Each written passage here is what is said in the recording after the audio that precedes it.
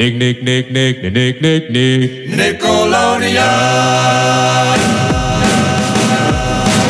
From Nickelodeon Animation in Burbank, California, this is the Nickelodeon Animation Podcast.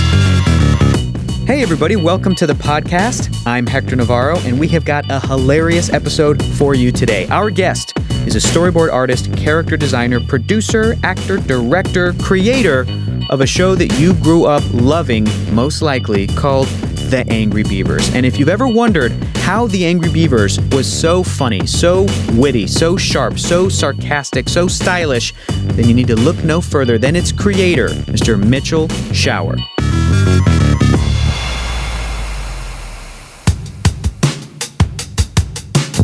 Mitch, thank you so much for coming in. Thank you for having me. Yeah. The Angry Beavers, cool show. You've done other cool stuff in cartoons. Great, thanks. Okay, I'm off to Cartoon Network. Yeah. So what kind of stuff did you love as a kid, and at what point did you think, I can maybe someday work in cartoons? How did that all come about? Well, I started drawing when I was 18 months old. My mother saved the drawing. And I have one framed on my wall when I drew when I was 2 called, it was a train called Toot Toot. It wasn't until I got into 5th grade when somebody laughed at one of my drawings that was supposed to be funny. Okay. I did a lot of funny drawings that weren't supposed to be funny. So I thought, you know what, maybe drawing is something. But I really wanted to be a comic book artist. Yeah. Which I actually finally got to do. Yeah. But, along the way, I got interested in animation, and I'd get up on Saturday morning and sit in front of the test pattern until 7 o'clock, mm-hmm. and then all the classic Warner Brothers things were on, and a lot of stuff that doesn't exist anymore. People don't even remember it anymore. Black and white stuff. There was one that was hosted by a sailor, live action. Okay. But he was chroma keyed in. Wow. And then he would show cartoons in there. We had a show called Big Bill and Umagog, which was a live action show, and he would show cartoons. But Umagog was a cardboard box robot.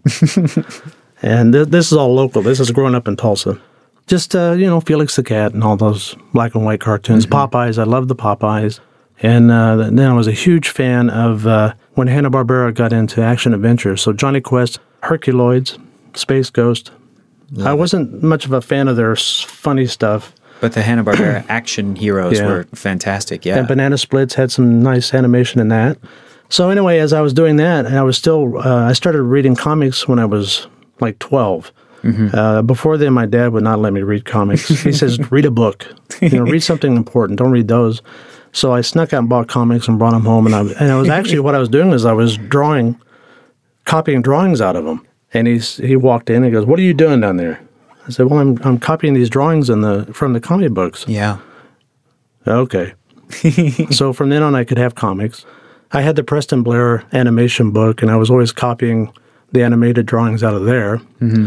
So I kind of was doing something in tandem with animation and comics. And then when I graduated high school, I sent a letter to Disney Studios saying I'd like to, in a portfolio, I think, that I wanted to get a job after I graduated. So they sent a letter back saying you should go to Cal Arts. So I did. Just that simple. Yeah, I just walked out here from Oklahoma. Yeah. The animation was kind of in a bad way. Yeah. I think the only thing they were doing was the Black Cauldron. Yeah. TV was kind of whatever. At Disney, that was an interesting era for sure. Yeah. So I thought, you know what? Maybe animation, I should think of something else that, I can feed myself with. Yeah. So I went over to Art Center and got my degree in advertising and illustration. Fantastic. And I did go into advertising for a while. What kind of stuff did you do in advertising?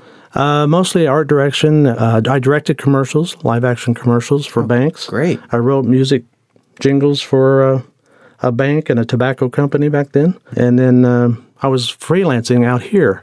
But I was making so much more money freelancing for California or L.A. than I was at that job. Yeah. My wife and I just we probably should go back.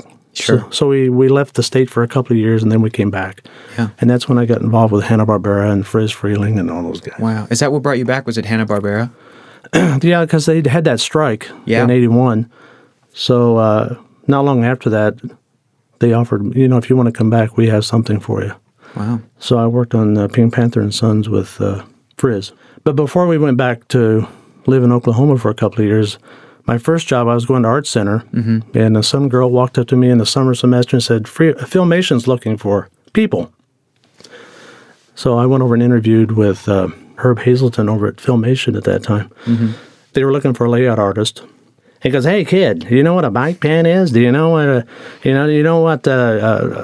field guides are? You know?" And I'm like, "Oh yeah, absolutely. You have any of that stuff?" "Oh, yep, sure." So I went down in the lobby. We took a break because I had to do a test. We went down in the lobby, and my wife was sitting there. She was going to be my wife the next month. She's my fiance. Let's just call her that. Okay, great. And I said, "Go down to those ladies who are painting and ask them what field guides are and a bike pan is." So I went back and did the test and came down, and my wife had all this stuff. Here you go. Yeah. Ah, okay. So that was my first job at Filmation. In my research, I found out you worked on Johnny Quest comics. Was that before or later, or at what point did you kind of work in comic books a little bit? Well, I think that was, seems like that was around 1990. I was working at Hanna-Barbera, and I'd been working at Film Roman with Mark Evanier, who's a terrific writer, both for television and comics. And we struck up a friendship, and one time he came to me and said, "Will Mineo is going to drop out of the DN agents for Eclipse. Would you like to draw it?" So I did it for a little over a year, but I just found that producing all day at the studio and then going home at night and having a big white piece of paper in front of me, I could do it for about a year. And then like, okay, I've done comics. I did it. Bucket list is done. Yeah. But it was fun. And Great. Mark was easy to work with. He's a terrific writer, made it very easy for me. Very cool. So I got to do my comics. Yeah. And I will tell you a bit of trivia. Okay. I applied for a job as a comic book artist at Marvel. This is right after high school. And I did this full-page drawing of Iron Man. And I remember the pose. And damn if Johnny Romita Jr. didn't steal that thing. Because that is my drawing.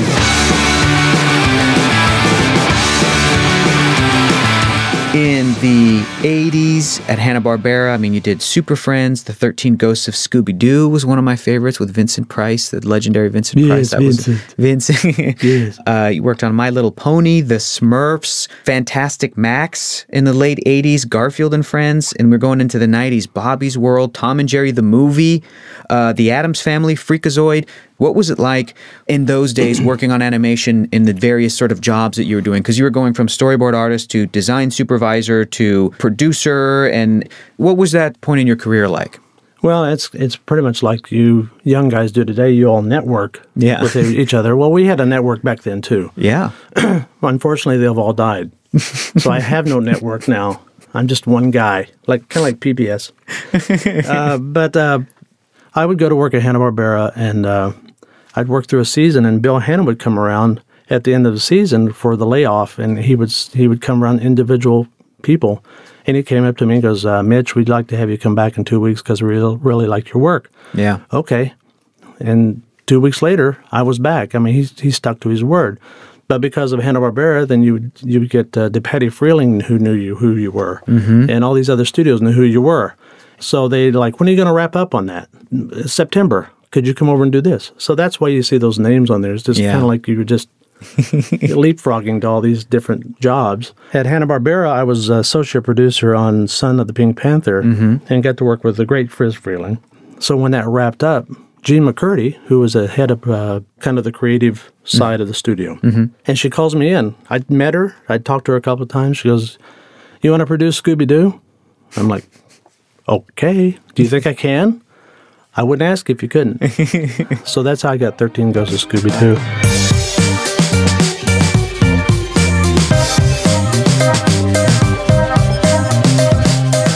I have a question about Bobby's World. Is it true that you designed Little Bobby based off of your son at the time? Is that right? Robert was 4 at the time, and he's a gigantic kid now. Yeah, he's big. An adult, I would think. And he's wonderful. He's a wonderful kid. Very, very, very kind and That's cool. Caring. But at that time, he's kind of like a puppy. His head was getting bigger and bigger, and his body was trying to keep up with it. And so there he was, sitting there with his hair all jagged and stuff, and this kind of big head with his little body. So I was sitting in a meeting with everybody. I think even Margaret Lesh was in there. And I just did this sketch. Does Bobby look like this? Yeah. That's it.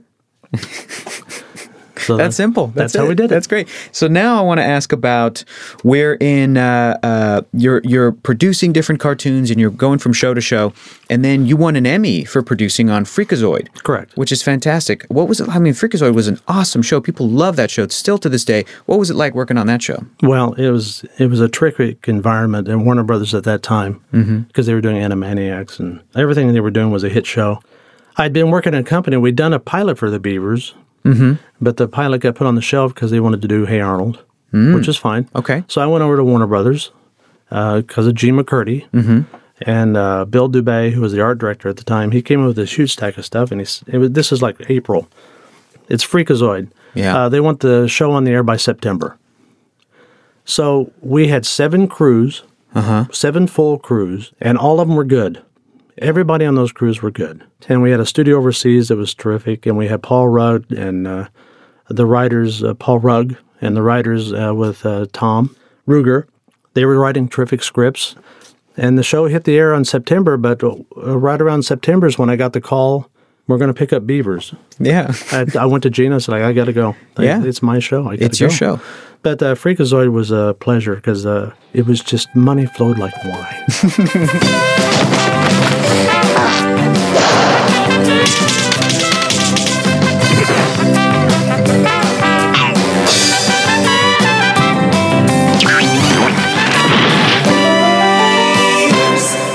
When did you know? When did you come up with the Angry Beavers? This is my show. This is my idea. I was working at a company called Gunther Wall, and Lee Gunther came to me one day, and he goes, we have a window to pitch to Nickelodeon. Could you come up with 3 shows? And I did. So Beavers was one of them. Another one was a house that's alive. I can't remember the third one. So anyway, I did these drawings of these beavers, and I remember sitting down to draw the beavers, and it was just kind of like spontaneous shapes. I'll just give them this kind of nose and stuff. And then that became the joke in the show, like, we're beavers. So that went over to Nickelodeon. I didn't go to the pitch. Really? No, it was pitched for me. I guess Mary Harrington saw this animation cells. We did like 3 animation cells or 2 or whatever. She was really intrigued with this one. We started developing that. And then I had a meeting with Mary and Jerry Laybourne. Jerry was just getting ready to leave Nickelodeon. But I think after they picked up the show, we did a pilot. But when they picked up the show, I had this meeting with Mary and Jerry Laybourne. And Jerry Laybourne made me feel like I was the most important person in the world. I have never been interviewed or talked to someone like that where you walk out like, oh, my God, she just loves me. Yeah. Because she was, I found out she was a school teacher at one time. Oh. So she was talking to me like a 2-year-old. Sure. Now I don't like her. No. But anyway, it was just kind of it was a thing with beavers. At that time, there were Care Bears and Strawberry Shortcake. Yeah. And I said, I want something angry. So I said, okay, something angry. And what's not angry? So I went down a list of animal. Beavers are harmless. Yeah. So I just thought Angry Beavers is juxtaposed to Care Bears would be good. So that's how that came about. At what point when you were working on, did you know, oh, hey, people really like this? When I got feedback on the second episode where they stay up all night, because one of the things that's in there is when those guys are so tired and they start laughing. Yep. Well, Richard and Nick really started laughing. And I was, because I was directing the recording, so I would just kind of like let these guys go. Mm-hmm. And we have a script, we'd have a recording script, and then if these guys went off on a tangent, my rule to them is like, just come back. Yeah. Go and then come back. So they started laughing, and to me, the response to all that laughter was the beginning of it. And then the next one was where their teeth were growing so long in the teeth. All along that, we would get responses from more adults. Yeah. Because they'd recognize I was working with Charlie Brissett on the music, and he and I would sit down and spot, and at the end of the show, he goes, Mitch, because of you, I have like 300 new CDs in my collection because we'd sit down like, I'd like to have Henry Mancini's Baby Elephant Walk here. Yeah. So he'd paraphrase it somehow. Yeah. But I'd always go through and I'd hear certain kinds of music, and let's do Universal Classic Creature from the Black Lagoon or Andy Williams songs or Pierre Como or something. And so to me, the adults started responding to it. Mm-hmm. So to me, if the adults were responding to it, that means the kids liked it. Yeah. Because kids will look up to siblings and parents. Oh, you like that? Then it's good. I'm going to puke. And it's only 10:34. Yeah, it's only 10:34. I can't believe it. We've come too far to give up now. Got to stay up. Oh, night. Talk a little bit about the writers. What was it like working with that crew? Well, Keith Kachorik was the story editor, and Keith was a master of making sure the story had a beginning, middle, and end. That it worked. He was really right. good at that, and he could recognize humor really well. Mm-hmm. But then when you have people like Vic Wilson and John Deravlaney and John and the guys that went off wrote Cat and Dog or Cat versus Dog, the movie. Yeah. I can't remember their names now. I'm sorry. I'm sorry. We had those guys writing. The idea was they didn't sit down to write a cartoon like, oh, we need to have them go to the store or go to the circus. Right. They would sit down and come up with a situation and go from there.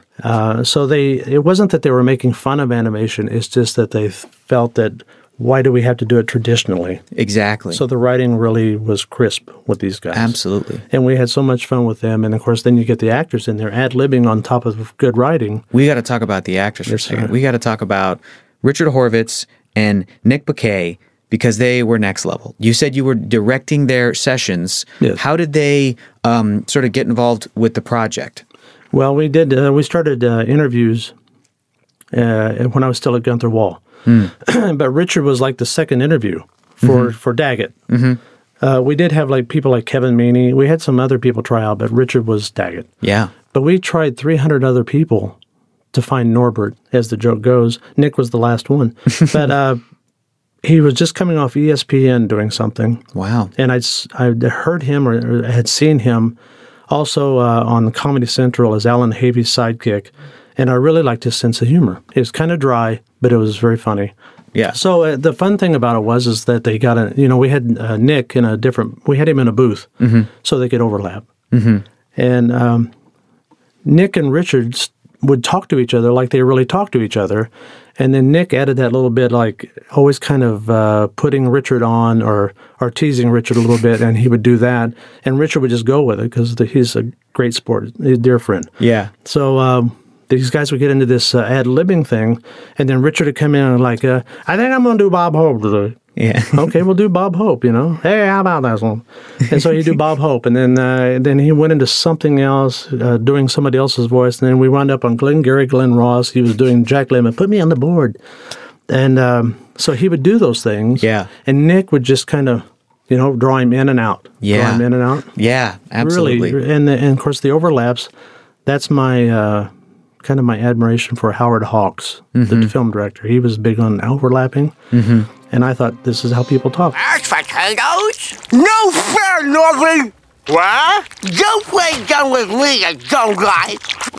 Like you didn't do it. Like I did. Like I believe you. Like I care. Like Good night. Moron. Am not. Is it true that you became a beaver expert, or were you always a beaver expert before you did the Angry Beavers? I became one. You became one. And the big thing was, and I was really surprised to learn this, what is the beaver's biggest threat? Oh my gosh. Flooding? No. Flooding? What is it? Falling trees. Oh, that's kind of comical. That's sad, but that's also kind of like, that's kind of a cartoon world threat. I just think if you can laugh at death, you can laugh at anything. Yeah. So anyway, I started studying up on it, and that's how we learned that when beavers have babies, and then they have a second litter, the first litter leaves. So that was the whole pilot. premise. That's the first episode. So that's the whole premise. Yeah. That's hilarious. And the tails with the slapping and the scent. Yeah. The whole scent thing. So as we went along, we just studied more and more about beavers and tried to incorporate as much as we could. I guess I'm more of a beaver expert than I thought because I watched the Angry Beavers. I had no idea you guys were educating us as well as kids growing up watching that show. Yeah, because all kids are like beavers. Yeah, that they, like long in the teeth. I didn't know the beavers' teeth grow up. Also, oh, wow, that's why they eat. That's why they chew, because if they don't, their teeth actually grow through their brains and kill them. Which I think is funny. It's really funny, but in a morbid way. That's so great. I guess if you're upside down, it'd be funny. So anyway, that's how that story came about. Did you give a signed log, an actual log that was bitten by a beaver, signed it, and then gave it to executive producer Mary Harrington. Did that actually happen? Yeah, but I bit the log. Oh, okay. It wasn't a beaver. You just took a piece of wood. I'm not going near a beaver. You've talked about what a great experience it was to work on Angry Beavers, but just like any show, I'm sure you guys got notes. And then I found this out, but the character of Kid Friendly, was that in response to some of the sort of broadcast standard notes that you guys would receive? Is that what that was? Yeah. You're good. Yeah. We always had notes. Keep it kid friendly. Yeah. So we need a character called Kid Friendly.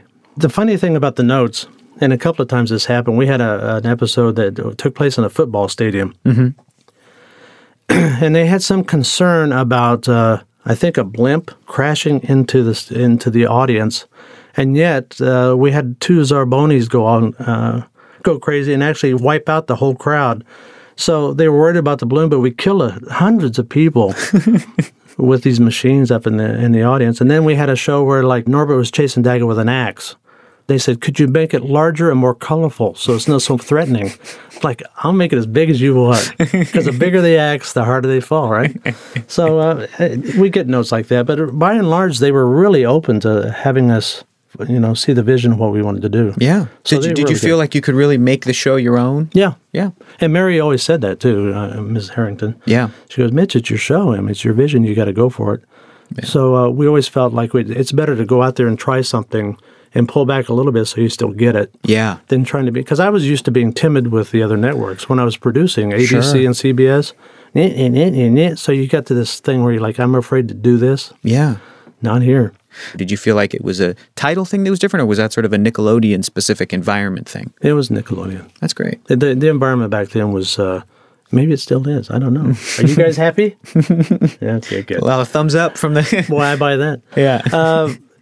But back then, it was like that, and it was like this big open family kind of environment, and every show was different. Every series was going on was different. So Craig Bartlett and me and Joe, who did Cat Dog and all that, we all had our little worlds that we were working in, which is fine. We all got along. Everybody got along, and everybody supported each other. And we did the European premiere of Beavers in Cannes. Oh, wow. So we're all over there, and Albie Hecht at the time was the head of the studio.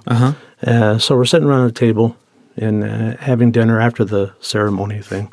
Albie's like, hey, Mitch. He's from New York. Hey, Mitch, you and Cindy ever been to Paris? No, we haven't yet. He gets on the phone like, you're going tomorrow. Make sure you pack your bag. You're going to be, and so they put us up at the Ritz-Carlton, and Cindy and I are going around like, I felt like the Beverly Hillbillies in France, Oh, look at that. I met a gal, she sure is swell, and oh so fine. I know she's mine, because she said, yes, she said, I think I like you. What has it been like to see the feedback to the fan base, to the Angry Beavers, as the years go by and as the internet sort of became what it is, to see people online? Do you get a lot of fan feedback and response and, oh, I love the Angry Beavers and I love this specific episode, and any sort of fan interactions in person, anything that sort of stands out? Yeah, I get letters from fans who want drawings of the Beavers. I will say this about the Angry Beavers audience. They're really loyal. And we're not as big as SpongeBob. Sure. Be nice, but we're not. But those people that are fans, they just, Beavers is it. Yeah. And you can feel it. You know, it's like they'll stand by it. There was a last episode of the Angry Beavers where the Beavers themselves, they broke the fourth wall. Norbert told Daggett, hey, we're cartoons. The show's over. We're canceled. It's done. But it's okay. We're going to come back in reruns and we're going to do this and that. Was that all off the cuff? Was that a script that was written? Was it? What's the backstory behind that?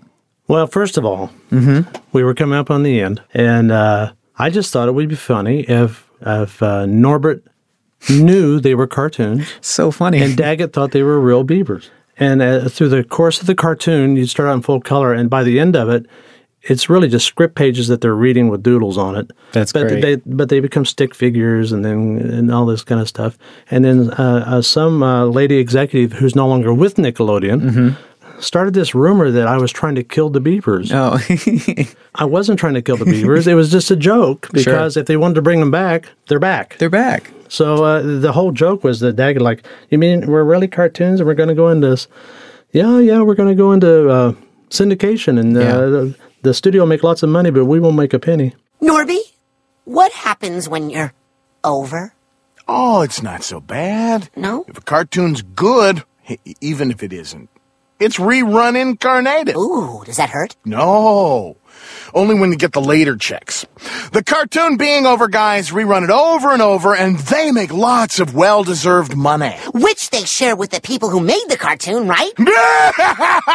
Boo! Woo! Right. Okay. So you see, it's all for the better. Right. Even though we're vanishing, we'll be back over and over again at virtually no cost to the network. One of the things that holds up incredibly well is the opening title sequence, which you said before we started, you guys did in like 3 weeks. Is that true? That's true. Tell us a story about that. Well, we were so busy getting the show ready. So one night, 3 weeks before the show comes out, I had done storyboards for the main title like 6 months earlier. Got it. But they just got put aside for whatever reason. And so we're sitting there, and Mary Hampton's sitting there, and we may be eating pizza. I don't know. We were just sitting around talking. She goes, okay, how about that main title? Well, you know, where's your main title? And we just all looked at each other like, we don't have, and the funny thing is she just burst out laughing. Yeah. Because we don't have a main title, and we've got 3 weeks to go. So Michael Lessa, who was the line producer at the time, and I'm currently working with, a wonderful man, he got all these animators together, and he animated the horn sequence himself because he used to be an animator in Hanna-Barbera. Wow. So he animated that. I worked on the scenes where they're wrestling around and stuff, and we had these great animators work on it. So, like, they had to animate it over a weekend, like a long weekend. No way. And then we had to clean it up in 3 days, and then we had to go to ink and paint. I mean, it was just like burp, burp, burp, burp, burp. Wow. And then Charlie had to write the music. So he wrote it after. So let me try to get this straight. He did the music first. He did the music first, and then you guys. But you had already did the boards. You said 6 months to a title sequence. Yeah. Did you sort of change that once the music was written? Well, I told Charlie, I said I wanted to sound like Tijuana Brass. Tijuana Brass. Yeah. So he did that, and I think he did 2 versions of it. And so Mary said, I like this one. So we used that. So we had the song. But the boards that I'd done, I presented to management, and the management's like, yeah, okay, cool. Well, we'll get to that. And they put him behind a dresser or something. And, and all of a sudden, like, 3 weeks to go. Yeah. So, Mitch, you worked on also a bunch of great superhero stuff that I want to touch on because I'm also a huge fan of comic books as well as cartoons. I love comics and love a lot of those classic Marvel characters. But you worked on Next Avengers Heroes of Tomorrow, which I'm going to tell you right now. I'm going to be honest with you, totally honest. First time I heard about that project, didn't grab me. I went, no, those aren't my Avengers. No. Second time I watched the movie, third time I watched the movie, I was like, oh, this is fantastic. I love these characters and such a great take on, sort of kid perspective of that world. Right. You worked on Hulk Versus, which was awesome.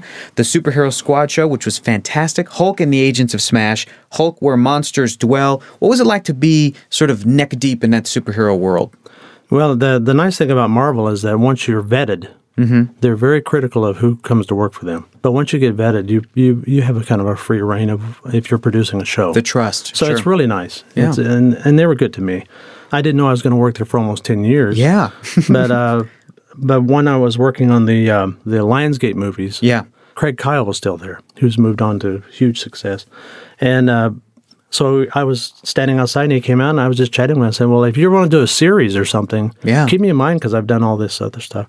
I don't know, maybe 2 weeks later, he called me. Would you be interested in doing a series called Superhero Squad?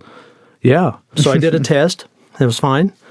And then went over to Film Roman and Stars and started working on that. And but the process of getting the show to the point where you produce it with Marvel, they're very, very protective of their characters. And so you have to be careful of how you design them and what they do. Sure. But they were really open to the comedy, You know, Yeah. once we get started on Superhero Squad. Super funny show. Super funny show. I mean, jokes at Galactus's expense. And that's, you know, so Yeah. that's a little sacrilegious to some comic Yes. book fans, but let's make fun of Galactus a little bit, you know? The one joke we couldn't get in the show, though, was they were walking through a sewer, and Thor, who was played by Dave, wonderful guy, great ad-libber, they're walking through the sewer, and Thor looks down like, that's not a candy bar. And they wouldn't let us put it in. Oh, man. And I thought a poop joke would be great right here. Coming from Thor, that's hilarious. Yes. The last thing I want to ask you before we wrap up is the show has a big part of its audience that are people looking to get into animation or students right now, and they would like to break into this industry, and they have this lifelong passion. If you could give these people any advice, what would it be? This is going to sound old-fashioned, but if you want to get involved in animation, if you want to be an artist, if you want to be an animator or write or whatever, put down your phones. Put down your phones and talk to people and watch people, because it's going to come back to haunt you if you don't. And that was one of the things when I went to Cal Arts. Disney was very big on, you know, when you go out, we want you to go to the mall and sketch people. Yeah. Just all kinds of people, and talk to people. Because you have to know those personalities. You have to collect all those personalities to make your characters live. And I went with Beavers. Obviously, Richard and Nick had a lot to do with that. But also, I could pull from growing up and people I know and throw things in there. So it's very important to be observant of what the world around you. If you want to be in this business, you got to know people. You got to expand. Well, thank you so much, Mitch. This was fantastic. Thanks, Hector. There you have it, everybody. Our conversation with Mitch Schauer makes perfect sense that the Angry Beavers was as funny, as sharp, as sarcastic, as witty as it was. Huge thanks to Mitch for making a great show and for coming in and sharing some of his stories. Guys, you're not going to want to miss an episode of the podcast, so please subscribe on YouTube, Apple Podcasts, or wherever you get your podcasts from. Visit us online at nickanimationpodcast.com for more episodes and tons of bonus content like cool behind-the-scenes The Angry Beavers stuff. Thanks to the awesome crew who puts this podcast together. This podcast is produced by Jonathan Highlander, Dana Vasquez-Eberhardt, Jamie Goss, Tony Gutierrez, and Andrew Huebner. Original music by Useful Creatures. This week's episode edited by Jonathan Highlander and Josh Caldwell. Our social media team is Narme Venasians, Sammy Armiger, and David Watson. Manny Grujalva is our engineer.